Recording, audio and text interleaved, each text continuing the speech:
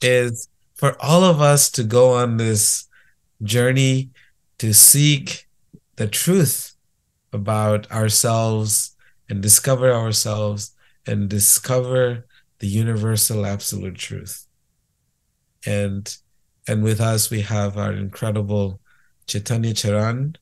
So I call him Chaitanya because he's awakened his spiritual consciousness, and he shares that with the whole world.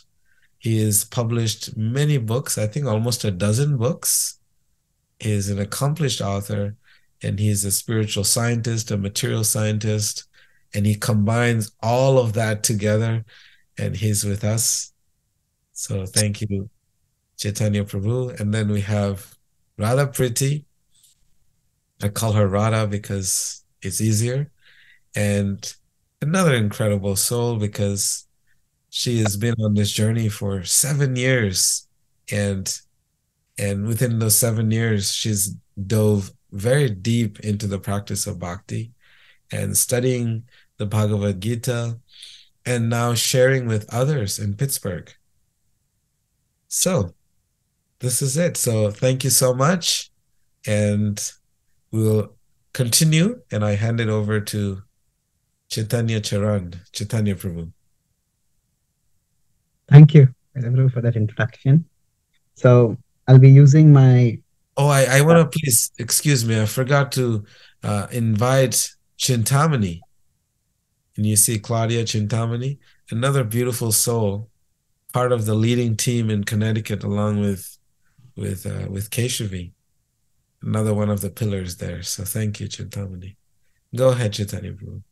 Thank you. So, Om Namo Bhagavate Vasudevaya. Om Namo Bhagavate Vasudevaya. Om Namo Bhagavate Vasudevaya. Om Namo Bhagavate Vasudevaya. Om Namo Bhagavate Vasudevaya. Om Namo Bhagavate Vasudevaya. So we are discussing on the Bhagavad Gita, and we will be discussing today the second chapter. The first chapter we discussed earlier yesterday, and there we discussed broadly the theme of how life can be a battlefield, and when that happens, what do we do? How do we function? So in that connection, today I'll continue and we'll discuss based on the second chapter, but we'll focus primarily on 2 verses from the second chapter. So this is second chapter, verses 2 and 13 and 14. So I'll read the Sanskrit if you don't mind to share it. So people can just hear. Sanskrit sounds really sweet. Dehinosmin yatha dehe komaram yovanam jara tatha dehantara praptir dhirastatra namuhyati. Rather pretty. Please, would you mind to read the English? Yeah. As the embodied soul continually passes in this body from boyhood to youth to old age, the soul similarly passes into another body at death. The self-realized soul is not bewildered by such a change. What is the first line of the next verse? Matra sparshastu konteya shitoshna sukha dukkada agama paino nityas namstatikshasva bharata. Yes. O son of Kunti, the non-permanent appearance of happiness and distress and their disappearance in due course are like the appearance and disappearance of winter and summer seasons. They arise from sense perception. O scion of Bharta, and one must learn to tolerate them without being disturbed. Yes, thank you. So we are going ahead on our journey through the Bhagavad Gita. The Bhagavad Gita has 18 chapters, and we will be covering one key theme from each chapter. So right now we're in chapter 2, which is among the longer chapters in the Gita. This has 72 verses. Now the first chapter was basically the theme which you discussed as life becomes a battlefield. So Arjuna is literally on a battlefield, and here we also in our lives we discussed how we can sometimes face battlefield like situations and what we can do at those times. So in addressing Arjuna's question, Krishna is making a statement over here. So I'll just quickly visually explain both the verses, and then we'll discuss the implication of those verses as applies to our life. So 2:13, essentially what is saying it is that in our life, if we consider B to be birth, D to be death, we see basically the challenge which Arjuna is facing is that what's real, what really matters. War, because he has to fight a war in which much that is dear to him, many people who are dear to him, he has to fight against them, he's going to lose them. So to understand what really matters, so Krishna addresses us a different question: what really persists, what really exists continuously. And that is the second question that comes from it. And answering that, Krishna is basically taking Arjuna on a journey. Say we are small, we grow young, we start stooping downwards, and then eventually, even in this life, we become old and we die. So now when we go through these phases, this could be in these phases, we ourselves go through these phases, but we identify that it is there is a part of me which is changing. That is, okay, I was small, I have become young, I become older. But there is a part of me, if this is me, then the part of me that is changing is very much there. And this is just representational image, that is in terms of size. But beyond that, changing is, okay, I was young, I was old, but there is something unchanging. So what is that unchanging? That's what Krishna is drawing our attention to. So to what really matters, it depends on what really persists. What is it that is going to be unchanging about us? Is there something unchanging? And Krishna uses the word deha, that is the body. The body is changing, but the dehi, what is within the body, what is embodied, that is unchanging. And that is the soul. So that is the Atma, as the word is used in Sanskrit. Now this is 2:13, and then the implication of this that is given in 2:14 is that if we understand that part of us there's a part of us that is changing, a part of us that is unchanging, then the implication would be that we can learn if change and non-change, is using word non-change as a specific word over here to highlight the contrast, constancy. So then if we have a foundation of non-change, of constancy, of steadiness, then the change, it can become bearable. If everything, it can become tolerable. So when there is a foundation of something unchanging, then, okay, my job has changed, but I lost my job, but my family is still there with me. Okay, I lost this friend, but this friend is still there with me. I've lost my wealth, but my ability is still there with me. I can always get another job. So whenever change occurs, we need something unchanging to hold on to.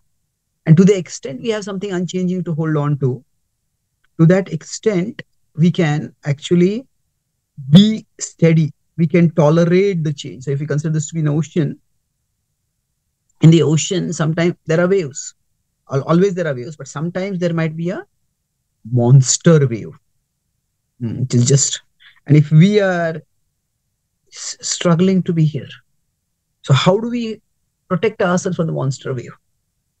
We need something that is unchanging, something that won't be affected by the waves, something like an anchor.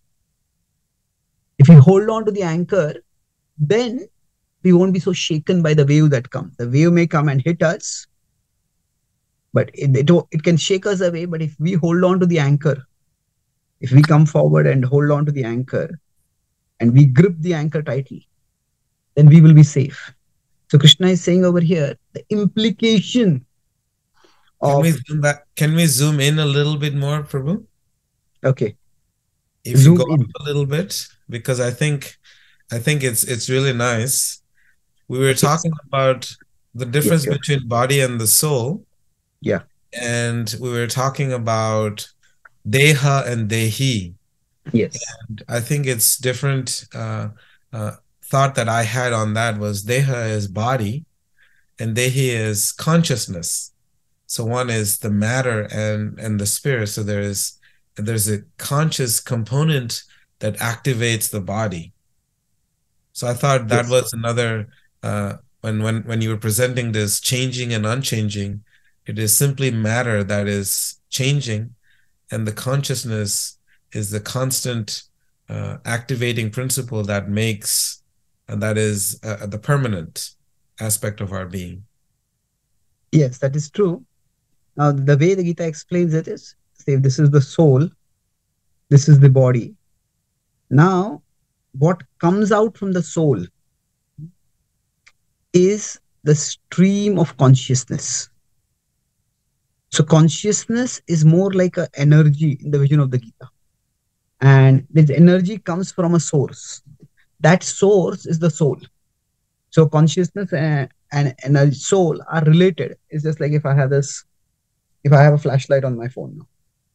Now there is this beam of light coming from the flashlight. So that beam of light is like the consciousness. And the point from which that beam is originating, that is the soul. So Chetana is the characteristic of the soul.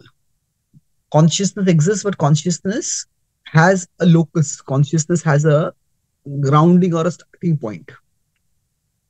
So that's how the Gita explains. Yes, what is unchanging is consciousness. But another way to understanding it is that there is, with respect to consciousness also, there is the source of consciousness, and there is the content of consciousness. If you see, the content of consciousness does keep changing, and that actually therein lies our hope. Sometimes a person is, say, addicted to something like alcohol, and the primary content of their consciousness is alcohol, and that's what defines them, characterizes them as alcoholic. But that content can change. So when we talk about expanding our consciousness, elevating our consciousness, so this is what we can change. But this is something which is unchanging. That is the ground of our being.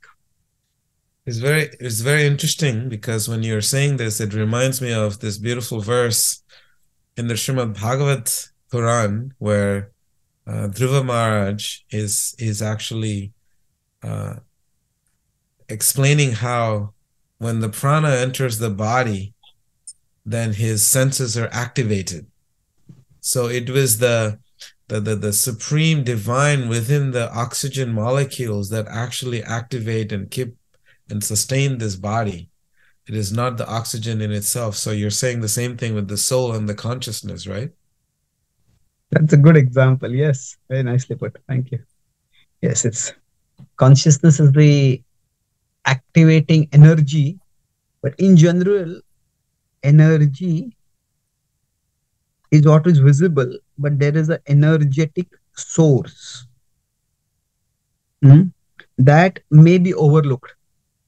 It's like we might see the energy of a car when it is moving very fast. And now the car's visible parts are seen, but the energetic source is the engine from which the part is moving. It's a crude example, but the point is, energy is much more easy to perceive, but we understand that energy has to have a reservoir, a source. Radha Priti is in her nuclear engineering background. Maybe she can give us some nuclear energy metaphors and explanations to understand it from that angle. I don't know that I have anything that intelligent to say. I was just thinking about how in my own life, like I'm going through a big transition of life right now.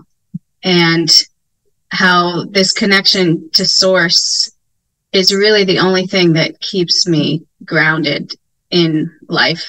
Like if I didn't have that, I don't think I would be able to like ride these waves out. And I know because in past experience, when I've had big transitions and I've had big waves, I've turned to things like that brought me down, like unhealthy relationships or alcohol, things that just like completely bring me lower. And what I've experienced in this particular transition is the more that I connect to source, the more stable that I feel, and then the decisions that I'm making as a result of that are bringing me up.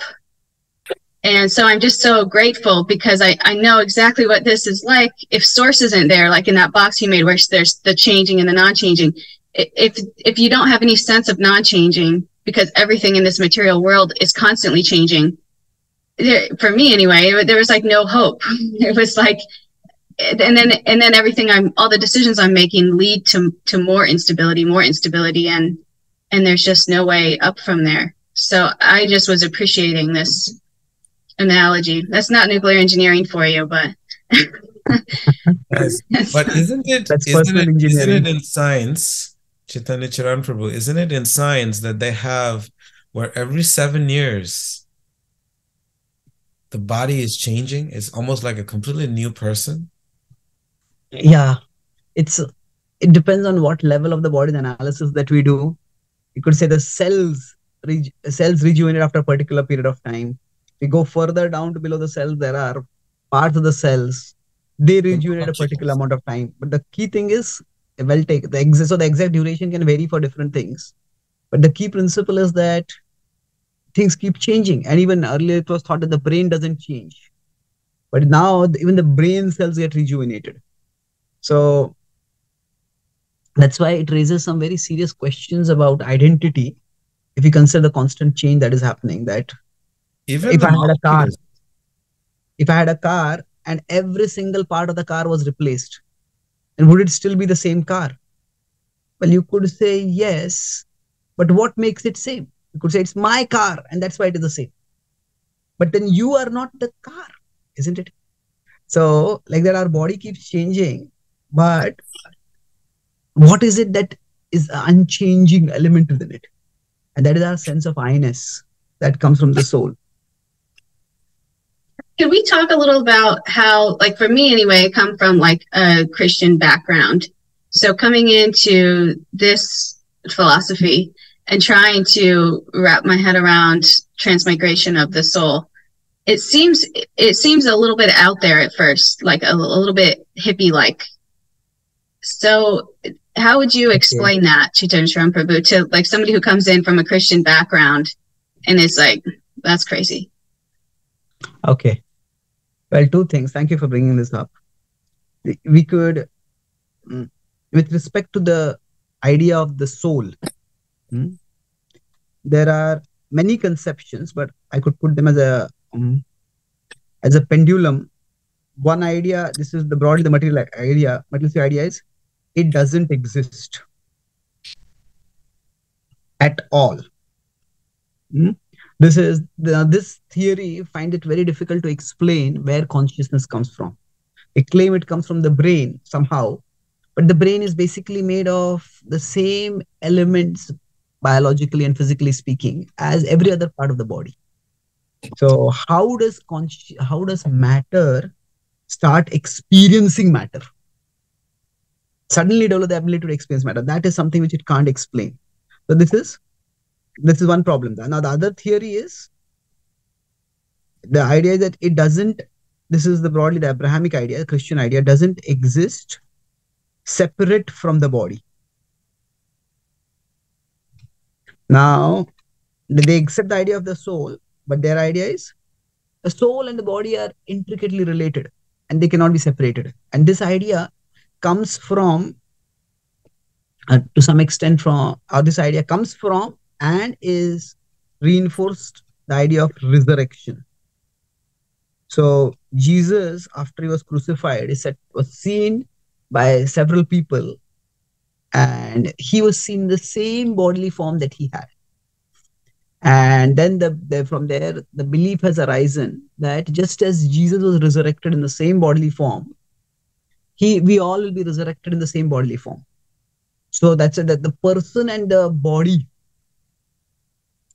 the soul and the body, although the soul is accepted, the soul and body are said to be just not separate in themselves. Now, when we start coming up with that idea, that leads to a lot of questions which are difficult to answer. Say, for example, if a person dies, then that person will be resurrected with their body. That's the rationale for burial. Now, when we bury the body, actually the body gets destroyed within a few days. It's not there at all. So burial doesn't really preserve the body, but that's the ritual. It says, okay, the body is buried and the body will be resurrected. But then the body is destroyed still in spite of burial. But even if we assume that it is like that, okay, the body will be resurrected, God will somehow resurrect the same body. But then the problem comes up, which body will be resurrected? Because what we might just call as growth, it is a significant change. Sometimes people play this game with if they are in the middle age, 40, 50, 60, they might bring their school group photo and ask, can you spot me? And sometimes it's easy to spot, sometimes it's quite difficult to spot. So if the body is going to be resurrected, which body is going to be resurrected? Is the body that the person died in? Is it the person that was a child when the person was a youth? Let me say if the person died at the age of 80 and that person was dysfunctional for 10 years, well, if the 80-year-old body is resurrected, is that going to be like heaven? For to live in an 80-year-old body for the rest of one's life? Say, no, you'll be resurrected in a youthful body. Okay, if that's the case, what about somebody who died before youth? They died when a child died when they was just say 7 or 8 or 10. So which body will be resurrected at that time? So the idea of bodily resurrection leads to a huge amount of problems. So say if a husband and wife were there, a couple were there, and now the husband died when he was 60 and the wife died when she was maybe 25, in 30 youth. So which age bodies will be resurrected?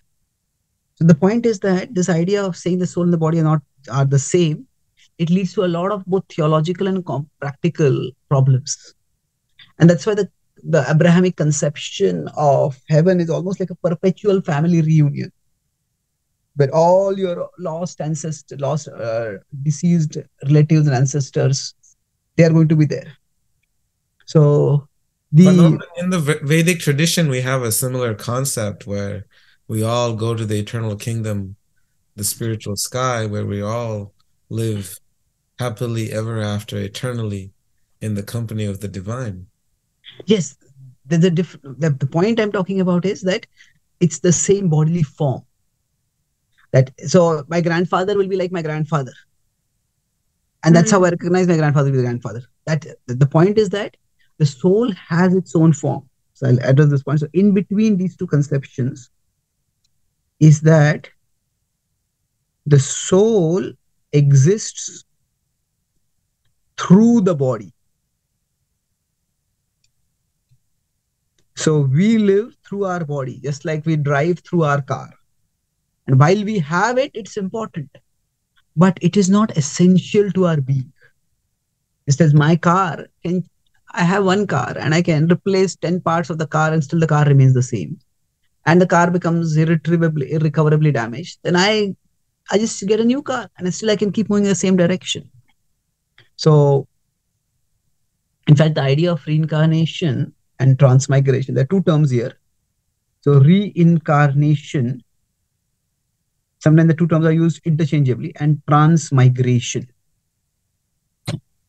What they refer to is, normally the idea is that this is life, birth and death, and then it's over. If it's a materialistic worldview, then it's over forever. If it's a Christian worldview, then you'll be resurrected at the second coming of Jesus, whenever that is. But the Vedic idea is that there is birth, there is death, and then again there is birth, and again there is death. And like this, it goes on. And parallelly, while this is happening, what can or should be happening is the consciousness is evolving. The consciousness evolves towards a higher understanding of life and its purpose. So now, this journey from one body to another is called as transmigration. So it's migration, but trans means it's a far bigger migration simply from one place to another. It's a transfer from one body to another. And then the entry into this particular body. So when this journey ends and the person enters into this body, this is called reincarnation. Reincarnation is karna is flesh. So to come into, so to enter into flesh, to come again, re means again. So to come again in flesh. So the two are related. So both transmigration and reincarnation are integral to the Vedic idea, Vedic understanding of the soul. And this understanding is that we as souls have gone through many lifetimes and we are evolving. And this actually helps, it reconciles with our observed reality. Our observed reality is that we all, different people have different consciousness. There are different levels in their spiritual evolution. Some people, they're very spiritually inclined. Some people need time to even recognize there's something spiritual in life. So I'll conclude this point. If this were the only life we had, then how would we explain the difference, not just differences in terms of material differences, why are some people wealthy, why are some people poor, but even spiritual level differences. So both become explicable by considering multiple lifetimes. But otherwise, they just make it seem that the whole universe is working arbitrarily and some people are lucky and some people are unlucky. And if we accept a God, then that God is arbitrary. Yes, Kedaji. I think if you go up on the chart where the pendulum is, yeah, the conception of the soul, the knowledge that we have determines actually almost the narrative that the world that we live in.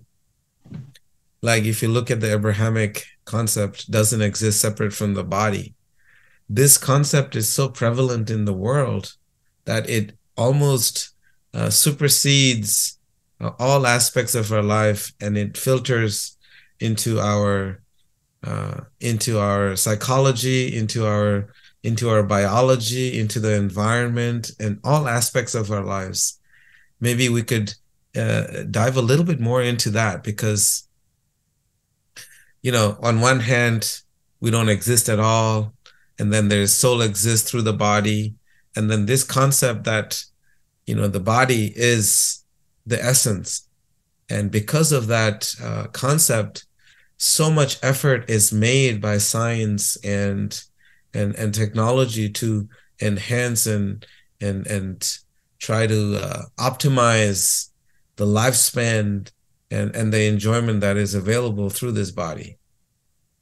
Yes. A good point.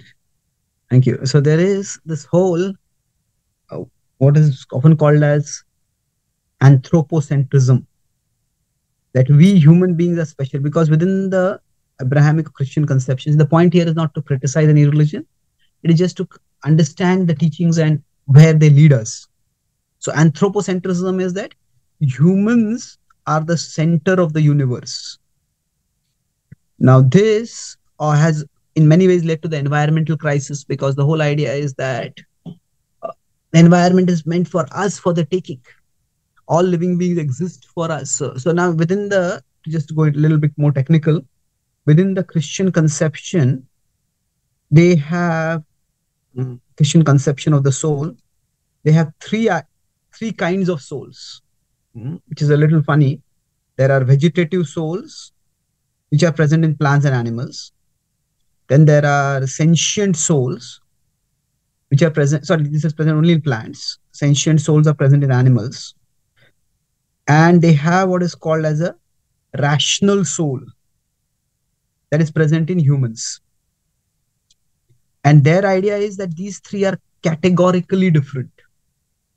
And only the rational souls, which are present in humans, are capable of knowing God.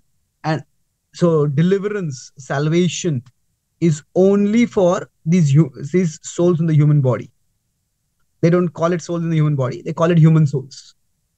So this also leads to the entire ecosystem, the entire flora and the fauna of the world just becomes an incidental backdrop for the central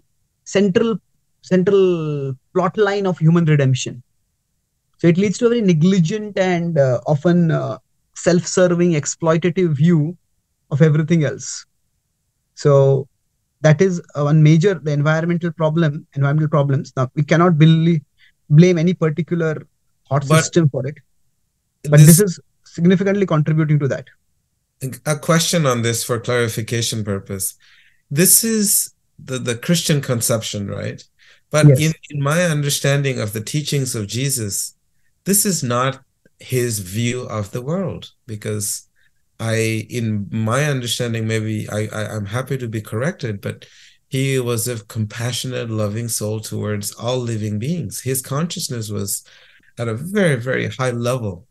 So I think we should differentiate between, his personal teachings, what he really is and was, versus what Yeah, came after him. that's a very good point. See, if you consider, one is the Bible. And the Bible, by here I'm referring to primarily the Christian Bible, the Hebrew Bible also, but the Bible mostly is ethical teachings and stories. And say Jesus' life, the Gospels are his stories and life stories. So what happened was that over subsequent generations, so like you said, there are very good values about kindness and compassion and forgiveness you talked about in the Bible. So there are good human values. But subsequent generations, what they found was that there was not much philosophy in the Bible per se. And there was another tradition that was the Greco-Roman tradition. So primarily it was Greek philosophy. The Romans were a little bit more of Kshatriya, martial kind of people. So eventually, because both of them were more or less in the same geographical area, so many Christian thinkers, they tried to bring about a marriage of biblical ethical teachings with Christian philosophy. So one of the prominent one was Augustine. And he tried to integrate Jesus with Plato. He was roughly in the 4th century. And much later, 11th century, there was Thomas Aquinas. And he tried to bring Jesus' teachings in touch with one of the students of Plato, who went completely against Plato in many ways, that's Aristotle. And most of modern Christianity, so these two, there are many ways in which Augustine and Aquinas they are different. But most of modern Christianity is actually shaped by Aquinas. So this idea that there are 3 kinds of souls and the implications of that doesn't come directly from Jesus, that comes from Thomas Aquinas. This is a little technical, but since you brought this point, the Bible itself has much more ethical teachings than philosophical teachings. So the nature of reality is not talked about much. And trying to fill that void, many things were brought in from the contemporary philosophy present at that time. But when from the ethical teachings and life stories, it was more centered around the heart, more centered around personal development, more centered around personal growth and connection to God. Yes, of course, no doubt about that. At its center, the idea of love of God and love of all living beings in relationship with God, that was central to Jesus' teachings. And that's why we have that celebrated concluding teaching where he says that, forgive them for they know not what they do. Even when those were trying to crucify him, kill him, he was forgiving towards them. So that level of consciousness of, forgive them for they not know what they do, that is also a very big part of the Bhakti philosophy. Yes. I mean, we see all the saints in the line of Bhakti who are constantly praying and seeking for others' well-being, and is making sure that everyone in this world is peaceful and happy. In the life of Haridas Thakur, who is one of my favorite characters, I mean, he has very similar characteristics of circumstances as Jesus, where he's being dragged through the marketplaces and whipped and caned, and similar to Jesus. And he is begging for the life, and he is seeing how to serve the people who are tormenting him. So I find that there is tremendous amount of similarities between the teachings of the direct teachings in the life of Jesus and the saints in the Vaishnava lineage. Yes, the ethical teachings definitely. Well, ethical and directly the spiritual focus, there's a lot of similarity. With respect to philosophy, there is significant amount of differences. Yes. Would it be fair to say, like, oh, sorry, Veda, sorry. I think we're going a little detour, but regardless. More than a little detour, but it's okay. Yeah, rather we are not just saying, much. Would it be fair to say, like, in Christianity, you go to heaven or hell? Would it be fair to say, like, we also have heavenly planets, and we kind of view the same, except we have more like fine granularity in the soul's journey? Yeah, it's a very good question. I'll try to answer briefly. See, sometimes we equate the idea of the soul with spirituality. As soon as you accept the soul, you'll be spiritual. But it's not that simple. We could make it four kinds of. So there is a spiritual worldview, there is a material worldview, and then there is, broadly you can say, afterlife. Afterlife is there's something after this life. So, and then there's no afterlife. So it's not necessary that just because somebody accepts a soul, that they will automatically have a spiritual worldview. So now this is no afterlife and materialistic worldview. This is simply materialism, where this life is all that you have, you live and you die. But there can be an afterlife with a materialistic worldview. So what does that mean? Like you say, in some denominations or some religious traditions, their idea is that you go to paradise, and what is there in paradise? Oh, there is honey to drink, and there are virgins to enjoy with, and it's almost like the divine is an afterthought. So there is another lifetime, but the another life is full of materialism. So it is more like this is religious materialism. So just because somebody accepts the idea of like afterlife and somebody accepts the idea of a soul, that does not necessarily make them spiritual. Because you may accept the idea of a soul, but that is just the idea so that accepted to continue our existence in the next life. And in the next life, there is pleasure, which is essentially materialistic pleasure. So in this vision of the cosmos, this is the earth. And in some ways, there is a heaven above. And our body dies. You can call it heaven, you can call it paradise, whatever name. But our body dies here, but we have something similar to a body in this next life. And we continue enjoying in the same ways that we are enjoying here, but to greater degrees. So this is religious materialism. This is not really spirituality. Spirituality, the difference is connection with source. Yes, it is not just a different degree of enjoyment. It is a different category of enjoyment. So enjoyment in the spiritual domain does not necessarily depend on physical pleasures. Physical pleasures of say sensory pleasures. Sensory pleasures. Yeah. So it's more like relationship.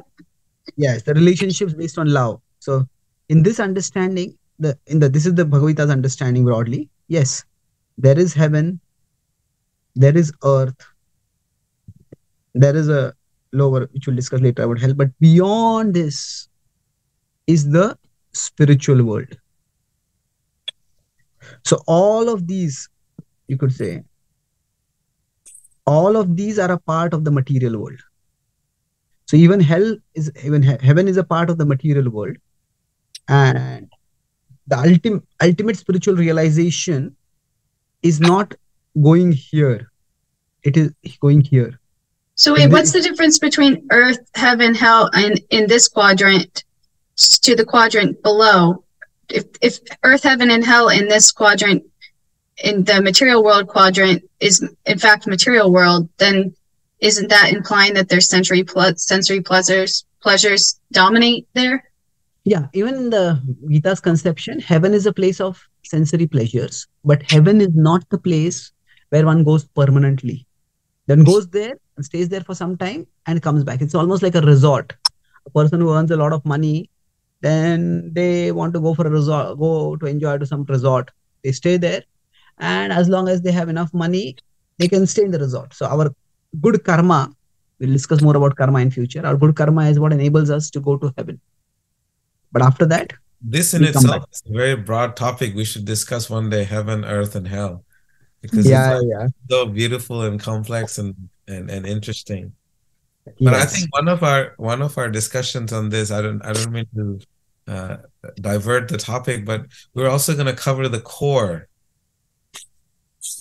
beneath our ever-changing, everlasting body and aspirations of the body. Yeah. Do we have time to discuss that today? It's almost... I think we might be close out of time, actually. But yeah. Could you scroll back up to that line where you had consciousness? Consciousness. Where the line where consciousness was going up and you showed the transmigration of the soul? Okay. I feel like this really kind of summarizes 213. I feel like, in my understanding, it's like 213 is taking the vantage point of the consciousness, so like that line. So it's like saying that really what's happening as our soul's journey, our soul is constantly evolving, and what's happening above that is showing what's happening within our bodily platform, like where our soul is living, but it doesn't affect the consciousness. Like there's no blurps in the consciousness. That's straight. So if we can learn to see through the vantage point of the consciousness, we won't be disturbed as our bodies are everly changing and our souls transmigrating. Is that a correct understanding of 213? Yes, not only it's correct, it's articulate, beautifully put. That the body is changing, but the more we are fixed in our understanding of ourselves as consciousness, then we will see that there is a core that is unchanging. And not only can it stay unchanging, but it can also be evolving. That we can grow. So this evolution of consciousness, it's in wisdom. We become wiser about the nature of reality, and it is in our capacity to love. So wisdom is more in terms of perception, and love is more in terms of action. What do we do? So that evolution happens. Both of these rise upwards. We can discuss about this more when we talk about how Bhakti brings about the evolution of consciousness. Okay. Can we zoom back? Can we give us the overview? What we covered? Sure. Please. Sure. So I'll quickly summarize what we discussed today. So broadly, we started by discussing about the idea of a unchanging soul, that the unchanging below the changing. And that is what gives us unchanging soul below changing body. And that is what brings stability, a sense of security amidst the change. And that is what the 213 is telling us about in Bhagavad Gita. That was the keyword that we were discussing. And then in that connection, we discussed about how this is something which you can empirically observe. The changing body is something in this life itself, we can see the changing body. And then that same thing happens beyond this life also. So that's where we discuss the ideas of transmigration and reincarnation. So this gives us a sense of stability even after death. And then we discussed about the conceptions of soul, how it just doesn't exist. That leads to materialism. And it exists only in connection with the body. That is the Abrahamic idea. That also has several logical problems, which we mentioned. And then the idea is the soul, the most vibrant, the most robust understanding it exists through the body. Not that it doesn't exist, not that it exists only as the body. It exists through the body. And in that sense, the body is a vehicle. Its vehicle can change over time. And in the last part I discussed was that how the conception of the soul and the worldview, how they are related. Discuss the four quadrants. So especially this is the fourth quadrant where we accept the idea of a soul and afterlife, and then we also accept a spiritual worldview. So that cosmology where there is a destination even beyond heaven, because here if we are thinking that the afterlife is going to be filled with bodily pleasures, then we are not really gone beyond the bodily conception to a spiritual conception of life. So this is where the Gita takes Arjuna, where Arjuna said that you are concerned about the physical welfare of others, but actually the physical welfare is important, but much more important is the spiritual welfare.